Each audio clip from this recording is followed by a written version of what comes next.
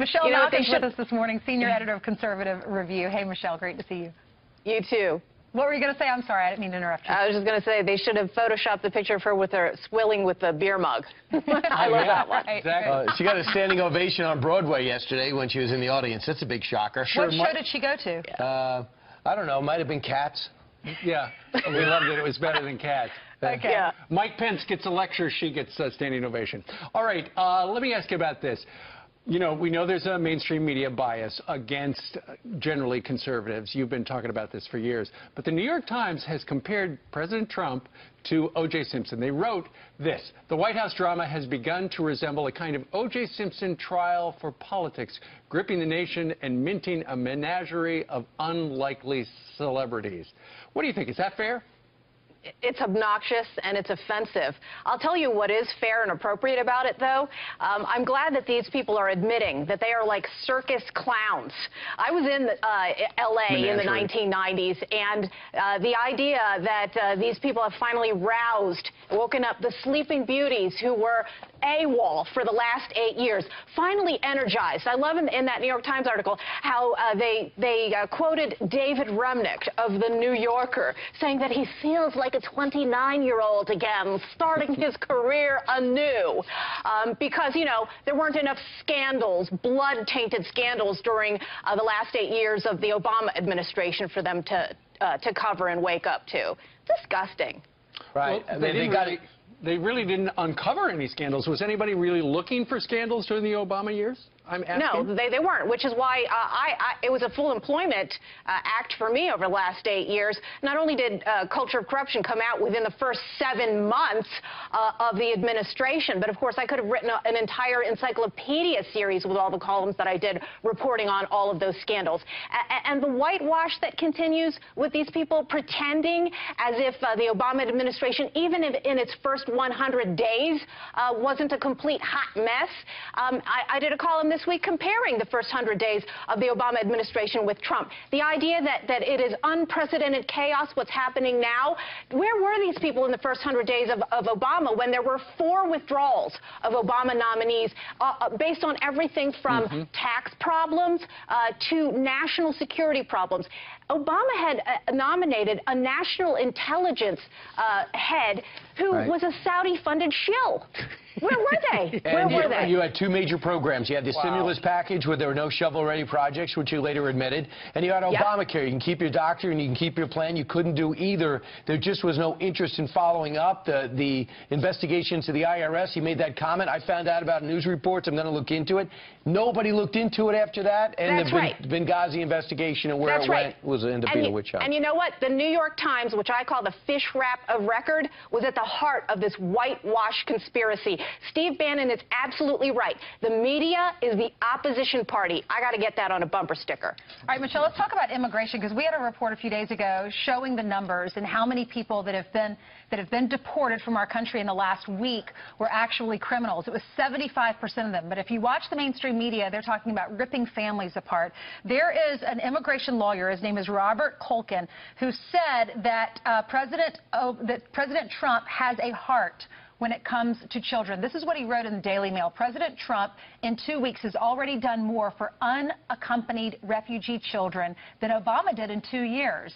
Democrats who are horrified at Trump could allow President Obama to act in the most unlawful way out of any president I have seen in my lifetime. Do you agree?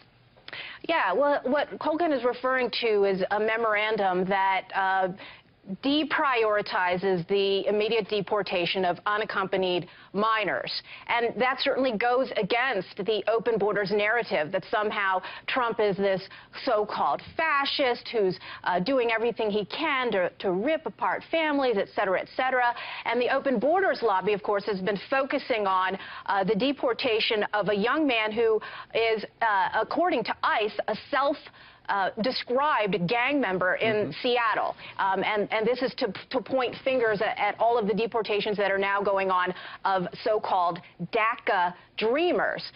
But it's interesting that even somebody within the immigration lawyers lobby is trying to defend President Trump. And I'm glad for that kind of fairness. You certainly don't get that in the open borders media. He said children are being put in the back of the line to be scheduled for cases, and they're putting everybody else up there. Therefore, he's showing compassion for the kids and families. That's not going to get out there. I think later, after he secures the border and after he gets rid of the criminals, then we're going to deal with the people that are here and haven't violated any laws. We might sooner or later, little by little, get comprehensive immigration reform. Yeah, let me just make one more point, though, because you always hear this open borders platitude about ripping families apart. And the bottom line fundamental question there, though, is whose responsibility is it for the families being ripped apart? There are parents who are making this conscious decision on the other side of the border, either to send their kids over here and have us take care of them, or for them to come here illegally, then have those children. Who bears the burden of that? American taxpayers and the government, or those parents themselves who put their own children at risk? Sure. Great point. Also, we've been talking a lot about refugees, given the fact that many from 7 different nations, as well, immigrants, you know, under the temporary travel ban, not allowed in the country. Now they are again. Well, when it comes to refugees, apparently there's a story out there that, according to the United Nations, refugees can easily spend 1/3 of their disposable income on staying connected. They want more free stuff. They want Wi-Fi. They want connectivity, stuff like that, so that they're refugees, but they gotta update their Facebook page. That's right. Give me you're poor, you're tired, you're yearning for a free Wi-Fi connection. And this is happening all over Europe, of course, and it is no joke, the billions of dollars that are now being spent on welfare in places like Sweden and Germany. And, oh, poor Angela Merkel finally realizing, oops, shouldn't have done this, should have taken care of our own people first. And it's not just happening in Europe. Of course, it's happening on our own shores, where refugees, when they come here, have super high rates of food stamp usage, and the problems that are inherent in refugees who are exploiting their so-called political and economic persecution status. You've got refugees from Somalia who are in Europe who are using their welfare cash to go back to their home countries that they claimed were persecuting them. This is insanity. Right. So when do we see your next investigative piece? I've got 9 shows coming up on crtv.com. In fact, one of them is on the refugee crisis and a very unfortunate phenomenon that a lot of people don't want to talk about, and that is the rape refugee crisis that's going on in Europe. All right, and before you go, what do you make of what's going on with the feeding frenzy right now in Washington, D.C.? Started with the stuff, you know, the investigation into the Russian hack, which didn't happen. You know, they didn't impact the election, according to the FBI, supposedly. And now the Flynn fallout and the leakers and stuff like that. Yeah, well, there's a lot of squirrels, you know, squirrels that are distracting us from things that are really important. And with regard to leaks and national security, why aren't more people talking about the 3 Muslim brothers in the House Intelligence Democratic Committee who were involved, who were involved in all sorts of undermining of national security? Don't want to talk about that. Excellent point. We'll try to cover it real soon. Thank you, Michelle. Michelle Malkin. Thank you, ma'am. You bet.